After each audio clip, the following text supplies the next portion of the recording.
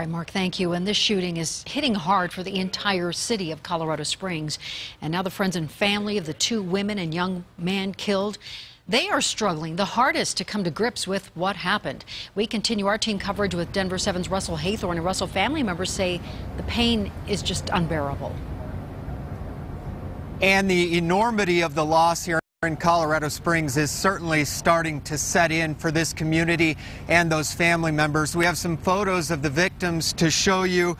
Christy Galella was a 33-year-old who had recently lost 280 pounds, down to 120 from 400 at one time. She was planning to spend Halloween with her sister Megan on the far left of this photo, and her mom, who is in the middle. Christy and another woman were shot and killed in the front yard of this home on Platte Avenue early Saturday morning. Today, Christy's family gathered to remember her.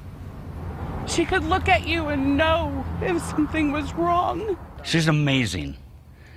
She's an amazing person. I'll say this about her. She had a huge spirit.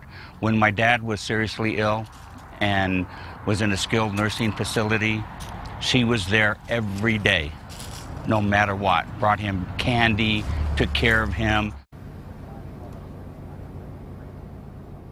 A second victim in front of that same home on Platte Avenue was Jennifer Vasquez, who was a mother, an aunt, and a sister. In fact, one of her cousins just stopped a moment ago to talk to us, and her cousin says Jennifer lost two of her brothers this past summer. Obviously, that family dealing with an incomprehensible amount of grief. Live in Colorado Springs, Russell Haythorne, Denver 7. Yeah, what a tragedy. Thank you, Russell.